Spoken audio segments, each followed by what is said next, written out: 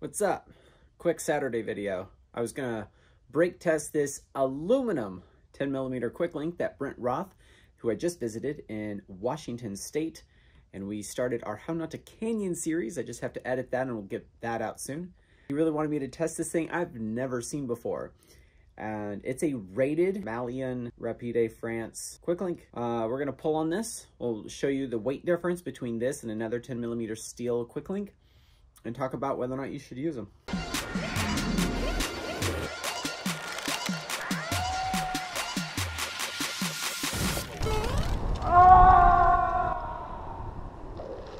Hi, I'm Ryan Jinks, and welcome to a quick pull test video where we are going to test steel versus... I don't know if I'm going to try to actually break this. Oh, maybe we will. Okay. Anyways, this is rated for 25 kilonewtons this way and 10 this way, which is ironic because I think some of the steel ones that we have are rated for a lot this way and 10 this way, regardless of the size. We made a whole video about that. And that was because Yan Kamu from Bliss Climbing was so curious why they would all be rated the same. Ironically, this is also rated 10 kilonewtons this way. Let's go weigh it. What's that? Oh, that's, I guess you just have to subscribe to see that later. Run grams. So we're at 48 grams with this guy. And we are at 137 with this guy. So almost 3 times lighter. And just for kicks and giggles, this is pretty much 9.97. And the steel one,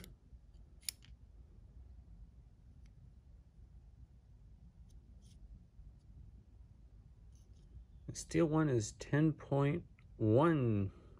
Now, before I brake test this, I want to talk about something.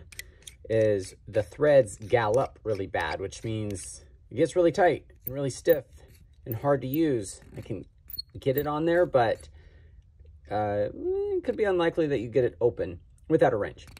You can put anti-seizing lubricants on there and stuff, but this is something, if you were going to go retrieve them later, you would probably need a wrench to do so. Another thing to keep in mind is this is a conversation starter. Why is there an aluminum quick link other than it's awesome to have a lighter weight? Where do you think we can justify using these? Brent Roth does canyons, and he was thinking that first ascents or descents, not sure how that works in a canyon, that you would just take these and then you can go back and retrieve them and replace them with stainless steel. Do you need to? What's the value in this? Is it temporary? Is it great? Is it better for maybe, well, caves? This would exfoliate? I forget the phrase, but it kind of looks like a croissant if you leave aluminum in a cave for too long. But if you're going to go do something super hard and super long and you just need something temporary, but you don't want to use soft shackles, this might be a thing. But why not just use aluminum carabiners in this case? This is $8, a aluminum carabiner. If you're rappelling and doing things, should be a locking one. And so that's what, 20 or 30? So yeah, there's, I don't know. If you're gonna use one, well, it's not redundant. So does this solve a problem that doesn't even exist? Let me know in the comments.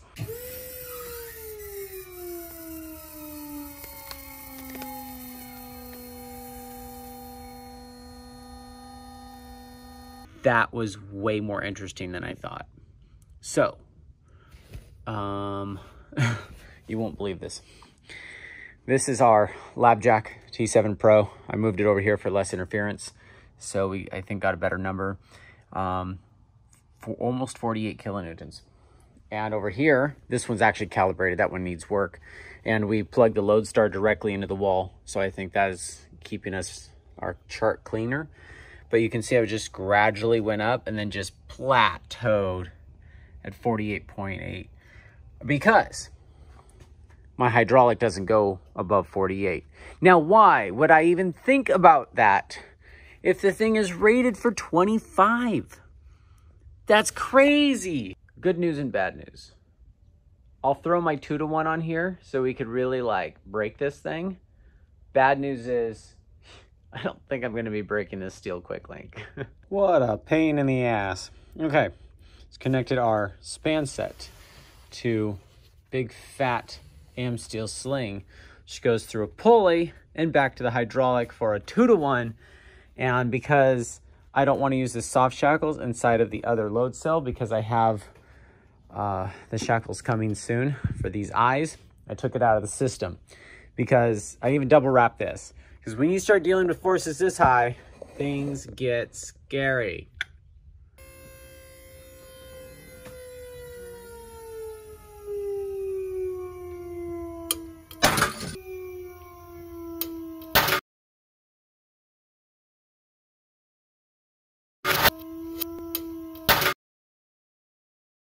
I'm really glad I have that. Wow, it's not really warm. Shocking. Oh no, I forgot to put a catcher on. So this thing went flying. Oh, this is just so interesting. Why is that there? Wow, that thing is really heavy to be flying around. So this is super interesting. And so is that. We were so close with our hydraulic just at 48. But yeah, it went up and then down. Neato. That is unpolished aluminum. Pretty cool stuff. I'll make you a deal. Smash that like button and I'll pull on this one. Working load limit, 1,100 kilograms. Maillon rapide, 10mm quick link. You guys are so spoiled.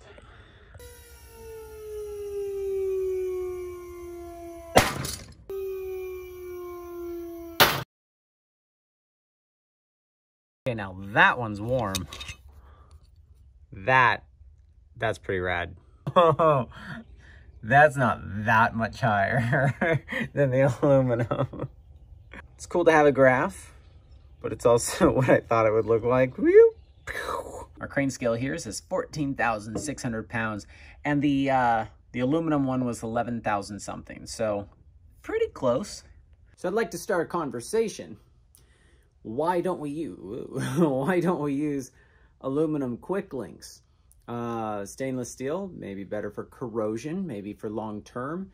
But if we're going to connect high lines, segmented high lines every 50 meters for our long world record projects or anything longer than 50 meters, I didn't like using quick links because they're so heavy, especially if you have 20 of them in a system. But if you're going to connect the main loop and main loop together, why don't we use these? Cyclic loading?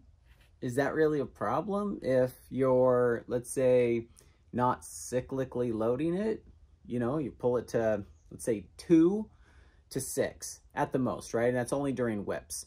You're not freestyle highlining this thing. And in the wind, it stays under, it goes from like 5 to 6, 5 to 6. It doesn't go from 0.5 to 6. That's the cyclic testing that's done.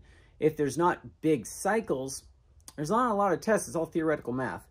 And you're dealing with forces that are way under 20% of the MBS of this. And once you're under 20%, cyclic loading is theoretical math again, because all the tests that are done are kind of in like a 0.5 to 8 range of a carabiner that breaks at 22.